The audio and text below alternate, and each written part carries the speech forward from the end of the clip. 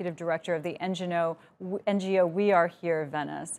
Okay, so this decision, clearly it's a positive for those who want to protect the city, but is it too little too late? Well, let's not worry about anything being too late, because we need to talk about now. And it is something, it's a step in the right direction, but there's a lot more that needs to be done.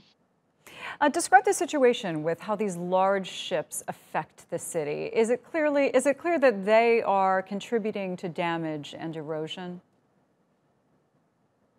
Yes, it is. And so while the large ships used to pass through the center of the city, there was the risk that they could crash into the city, and the air pollution was coming very close to people's homes and to the monuments. Now that the plan is to bring the ships still into the lagoon, further from the historic monuments of Venice, but it's still within the lagoon system on which the existence of Venice is very, very dependent. And if the ships cause further erosion in the lagoon, Venice will be in an even more fragile state, because the lagoon protects Venice from the strong tidal currents that come in and out from the Adriatic Sea. And it'll make Venice much more vulnerable to flooding.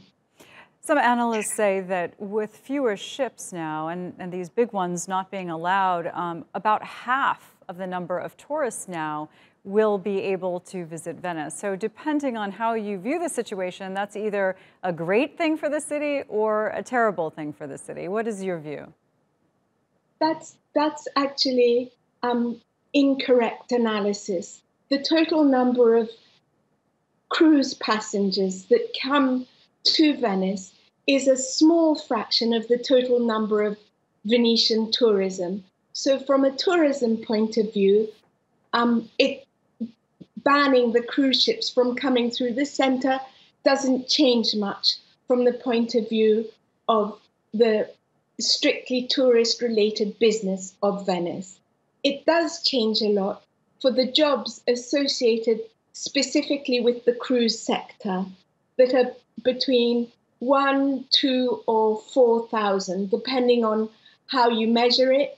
And those jobs need to be replaced with some other form of income for the Venetian workers.